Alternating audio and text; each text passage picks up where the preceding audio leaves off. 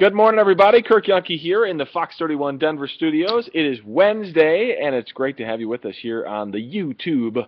Hope you're doing well. A lot going on today. Oh, gosh, it's a busy morning. So, first and foremost, we've got breaking news out of France where gunmen opened fire at a French satirical newspaper. And we know at this point 11, possibly 12 people have been killed, some police officers injured in that.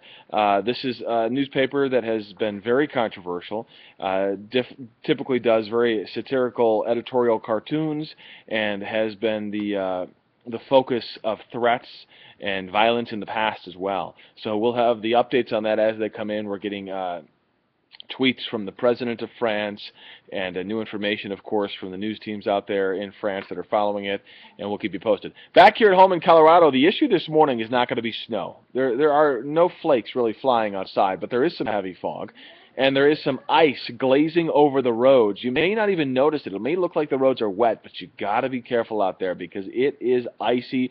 Jen's telling us that there may be some freezing drizzle falling in spots that could make the problem even worse. Of course, we have a lot of residual moisture on the roads just from the snow over the past couple of days, especially in the neighborhoods, so that could freeze.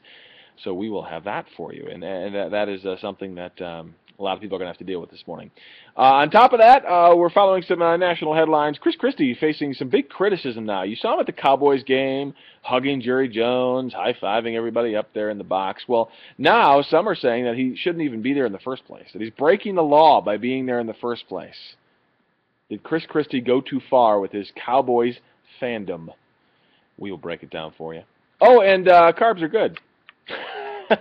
Says a new study at Harvard, because they're really smart there, and they studied it, and they're saying that, despite all this stuff about gluten-free, avoid all that stuff, and avoid carbs because it's not healthy, they're saying that that might not be the case for everybody. Obviously, there are some situations where that makes sense.